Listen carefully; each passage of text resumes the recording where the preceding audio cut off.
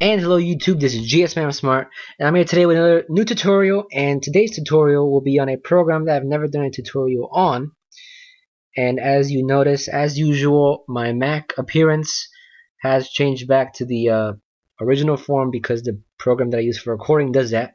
So just ignore that. But anyway, we're going to be showing you today how to get rid of any background noise, buzzing noises, static noises, whenever you record on Audacity, which is, to my knowledge, the best free recording program there is. So I will post the link to download this and install this program in the description. So go ahead and go look in the description if you don't have the program yet. If you have it, great. Then let's just open it up and we can get started. So first thing you want to do is when you open up Audacity here, you want to make sure that you have your microphone selected. So this little microphone right here, to the left of the microphone, to the right of the microphone, I mean, there is a little drop-down menu. And make sure you click the microphone that you have ready for use, and that works. Same thing with speakers. You have headphones on. Make sure you change it to the headphones. What I suggest, if you have a really good microphone, you might want to lower it a little bit. If you have a decent microphone, you can leave it all the way up because you want to get as loud as possible. Unless you really want to record low, then this is just the volume of the recording, and this will be the volume of the playback. I suggest you keep it all the way up so you can hear a maximum volume. So let's go ahead and record something. Testing, testing. 1, 2, 3. Now, as you can see, I don't have a lot of static. Basically, these little lines here that you see, these little waves of blue lines, they're static, so you're gonna hear some kind of buzzing noise or something like that. So you want to do is, if you want to get rid of these sounds in the background, all you gotta do is highlight a part of the video of the audio file. You don't have to highlight the entire thing, just highlight a part of it, and then you go up to the effect button, go down to noise removal, and get noise profile. After that, you're going to want to select the entire clip, Control A on Windows, Command A on a Mac, or you can just highlight the entire thing like this. Oops, not like that. Like this. And then go up to the effect button again, a second time. Go down to noise removal again. And this time, make sure you have the settings at the maximum 48, noise reduction, sensitivity at 0, frequency at 150, and the attack decay time to 0.15. Make sure you have the noise to remove, and then just click OK, and it'll basically remove all your noise. Now, if you still have some noise, you can just continue and highlight more, and just go back to effect, noise removal, get noise profile, effect again, noise removal, and then OK. But usually it does work very well. The reason why this looks all messed up right now is because I moved this whole thing, so I screwed it up. But yeah, it'll work for you perfectly fine. So when we listen to it, there's no static at all.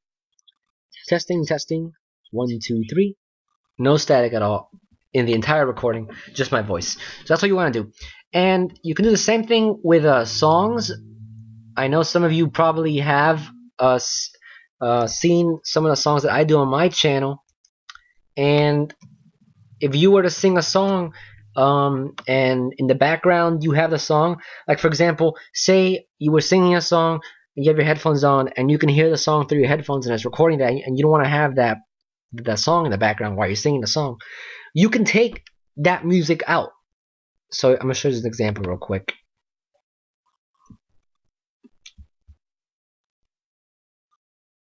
He wants to be just like you, man. He likes you more than I do.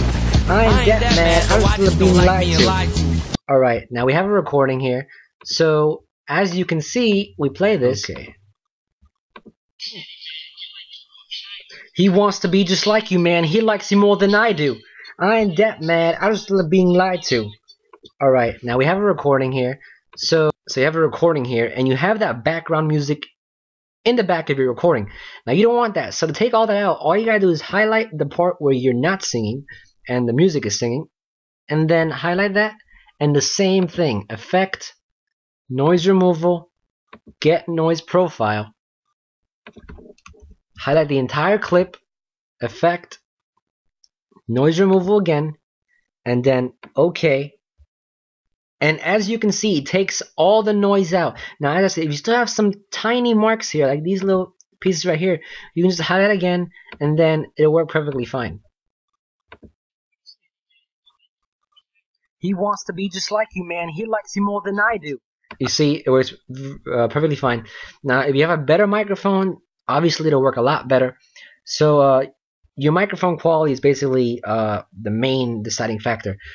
But this is generally how to take background noise out, background static, buzzing, any of that annoying sound that you hear in the background. Usually this is the best way to take it out.